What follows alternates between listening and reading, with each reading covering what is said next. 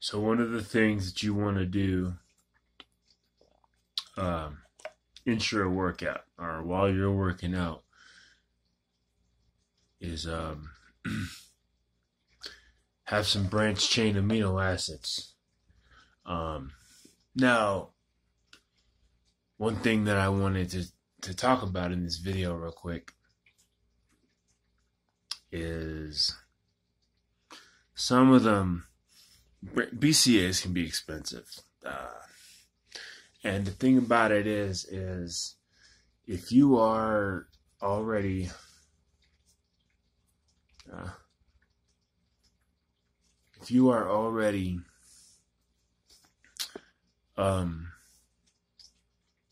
getting enough protein, you don't totally need BCAAs. They're good for you, obviously, but if you're not, if you're getting a ton of protein throughout the day, like I tend to get about 200 grams a day. I'm on a very, very high protein diet, so I get a lot of protein. I mean, that comes from supplementation.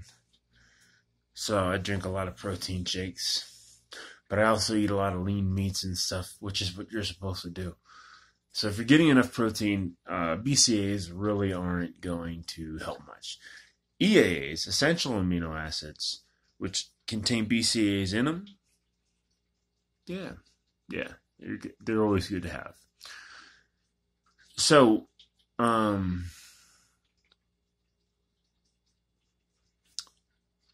it comes to the topic of this video here.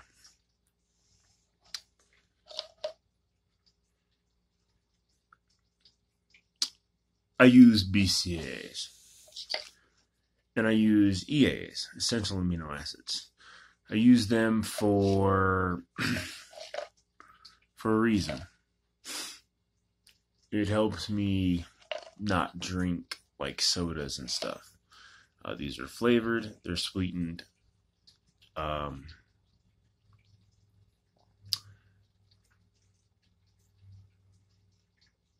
They're good. I like them. Okay, I like to drink them. I have them intra workout, so I drink them a lot during my workouts.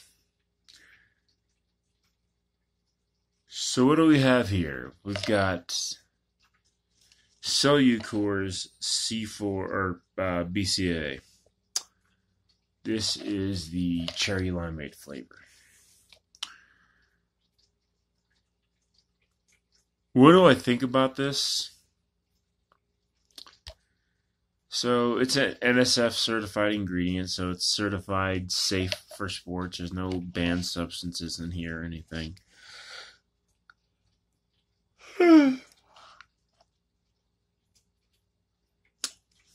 And with this said here, I recommended this to somebody the other day. One of my coworkers that has kind of seen what I've been doing, and they're asking questions now. They want to, they were starting to work out and stuff. They got sore, stuff like that. I recommended the Cellucore BCAAs to him. He's a beginner. Technically, I'm probably still a beginner too. It's okay. I don't like this one. I finished it.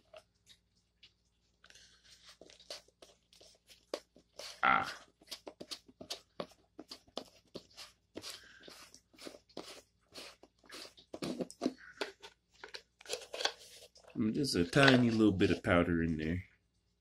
I don't know if you guys can see that. So I may have to, I don't want to waste anything. So I may have to make a drink with it today. But I wasn't a big fan of that one. And I'll tell you why. It's not because I use a more expensive brand, but I do.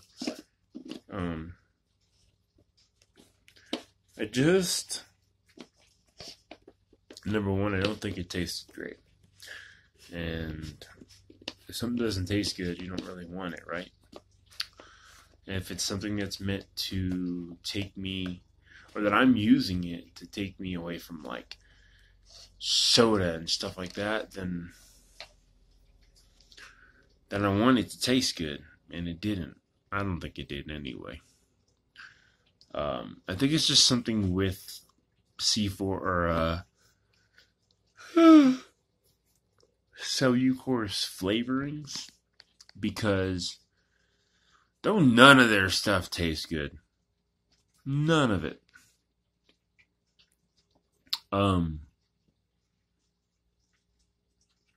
But I also didn't really feel like this was very effective for me. It's a 2-to-1-to-1 ratio,